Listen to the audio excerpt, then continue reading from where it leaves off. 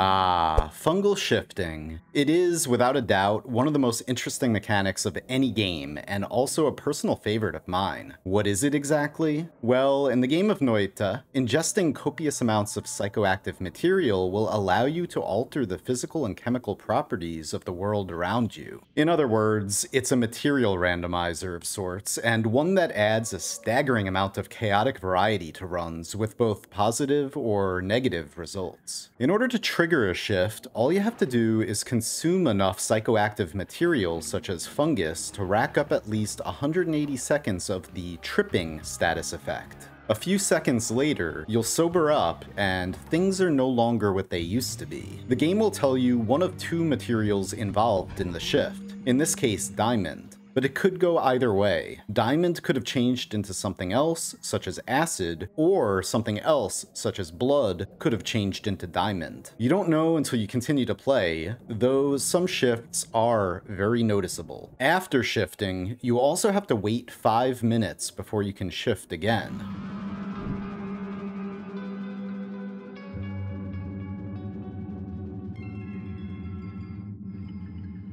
Additionally, you can only shift 20 times total per run, but what I'm also showing you right now is that by holding a flask of any material, you can actually try to influence the outcome of the shift, i.e., there's a 75% chance that the dominant material in the flask you have selected at the time of the shift will be used in that shift. If it is used, it's a 50-50 chance whether that material becomes something else or something else becomes that material. So you can trigger a shift while holding a flask of chaotic poly in order to try to change that into something else. Or you can attempt to turn something into alchemic precursor so you have Midas being created all over the world.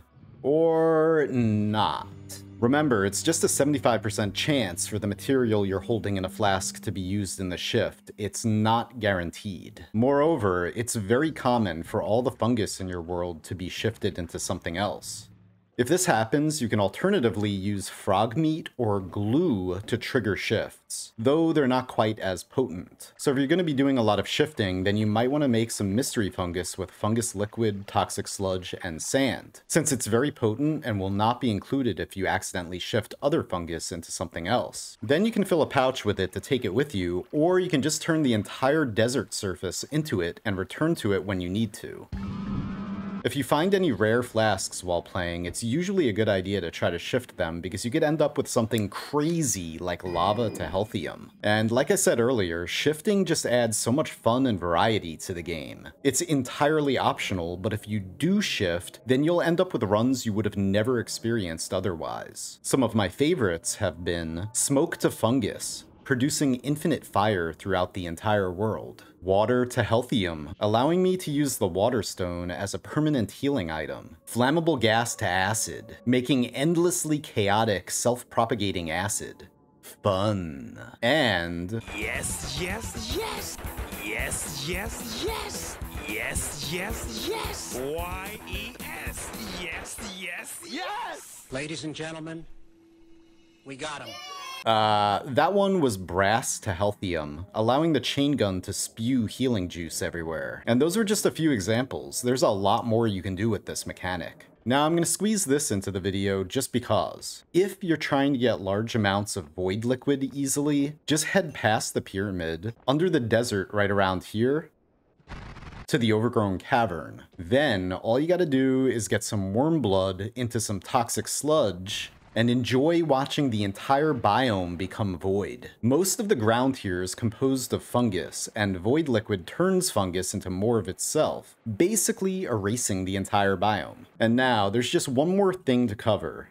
Shift families. As can be seen from this file, only certain materials can be used from and to in fungal shifts, with materials at the top of each column having a higher % chance to be used. But what I really want to point out here is the family of each from material. Water, brine, and chili water are all in the same family. If one is shifted, all are shifted. Likewise, toxic sludge, poison, and ominous liquid are another family, and the rest, oil, swamp, and peat, fungus, fungus blood, and fungal soil, worm blood, freezing liquid blood, like that from the skulls in Snowy Depths, flammable gas, poison gas, fungal gas, and toxic gas, poly and unstable poly, berserkium, pheromone, and invisiblium, silver, brass, and copper, steam and smoke, and gold powder and gold nuggets. Again, if one material in a family is shifted, all materials in that family will shift. So, for example, you could end up turning silver, brass, and copper into cheese. Yummy. And before I go, one final thing to note is that fungal shifts are determined by seed. So if you play the same seed repeatedly, you'll have the same shifts, except for that 75% chance to introduce a flask material into a shift. And all the seed's shifts actually change with each New Game Plus loop you go to, though the counter doesn't reset and you still only have 20 shifts maximum per run. How do I know this? Well, an active member of the community, Calioresis, made a simple mod that lists every shift when you enter a game. It's not uploaded anywhere to my knowledge, except for the Noita community Discord, and I have it linked in my Discord's Noita channel as well now. So if you're interested in grabbing that, those are the two places you can grab it at. Anyway guys, thank you very much for watching, have a great day, and happy noiting.